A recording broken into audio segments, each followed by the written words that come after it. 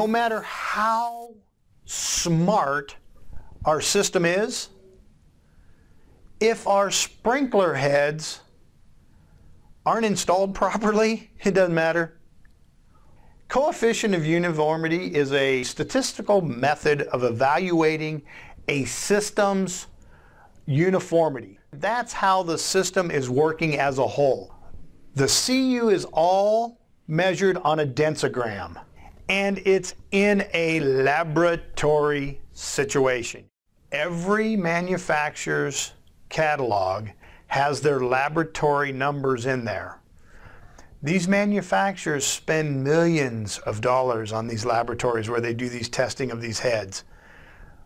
They want their numbers to be better than their competitors' numbers. They're spending tons of money. The one thing they're shy on is running this whole thing in a vacuum. Okay? They're in buildings, absolutely zero humidity, absolutely zero airflow. You know, they've got these things pinned down to where this is what my sprinkler head does. So when you're designing or you're reading the charts, just remember that all of those charts are done in a laboratory. These numbers are done in a laboratory. They can tell us some information, but let's make sure that we're not relying on that 1,000%. And we'll talk about that a little bit more on spacing. So your distribution uniformity, that's the spacing. This system is a gear drive rotor system. It's set up on triangle spacing. And true to fashion, you've got some dry spots here. You got dry spots here, dry spots here. You got a big old dry spot here. Traditionally, we call this a stretched system. Why is it stretched? It's because this sprinkler head is not watering that one over there, and that sprinkler head's not watering this one over here. They have to water each other. Spray system, gear drive rotor system, to get the water to go that far, it has to water itself. I mean, it can't water itself. It has to rely on its neighbor to water it. If you don't have at least head-to-head coverage in those situations, you're going to get dry spots. Okay, and these dry spots may not show up right now. Man, my system works great 99% of the winter. Okay, summertime come along, my customers aren't very happy. Okay, we got donuts. Big donuts around gear drive rotors. Big donuts around spray heads. Okay, what's the common way to cure a donut? How do you fix a donut? Out in the field. What's the number one fix? First thing guys do. Up the runtime, right? Whoop, we need more water. Well, there goes your 20% savings, because now you're micro flood irrigating instead of having your system set up properly, okay? Let alone the 50, 60, 70% more water use you're going to use by doing stuff like that. So what these things show us in a laboratory is how the system works in a stretched situation. If you look now, we get over here, the system's getting a little better. It may be because they're nozzling properly. Yeah, matched precipitation. Okay, beautiful. Matched precipitation rate. Pretty cool word. It's even better with gear drive rotors because they give you a whole, look at that, one rack, one nozzle, I mean one head, 12 nozzles. That's cool, 12 nozzles. I wonder why I need 12 of them for one head. Okay?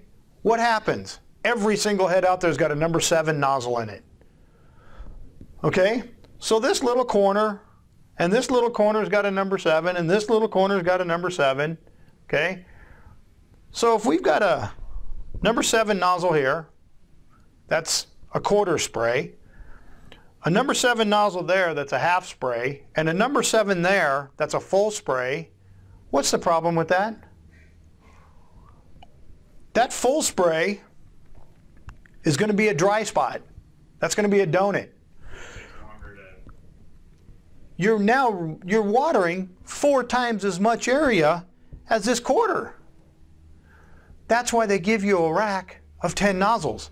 That's why they give you that book that says, okay, if that full circle, if we put a 4 gallon a minute nozzle in there, okay, that half has to be a 2 gallon a minute nozzle, and this quarter has got to be a 1 gallon a minute nozzle. They all say they're matched precip rate, but you got to change the nozzles. They can't all be a number 7 nozzle, let alone a number 10 nozzle. Okay? Number 10 nozzle puts out about 10 gallons a minute. 10, 10, 10. I can walk onto your sites today and I will start pulling up rotors and they all have the same nozzle in them. I see architects design them with all the same, any architects? Degree. Design them with all the same nozzle in it. It's like, guys, what'd you do that for? Okay? With all the same nozzle in them, you're going to get some crazy looking stuff. When you start getting closer to match precip, it's going to get right. Okay? Match precip rate. Now, on our match precip rate spray heads, you don't have to do that. They automatically do it. The manufacturer says it's a fixed arc, here's what it's going to do. At this arc, here's our precip. So MPR, match precip rates, okay, when they did them in spray heads, it's fine. But in gear drive rotors, it's up to you.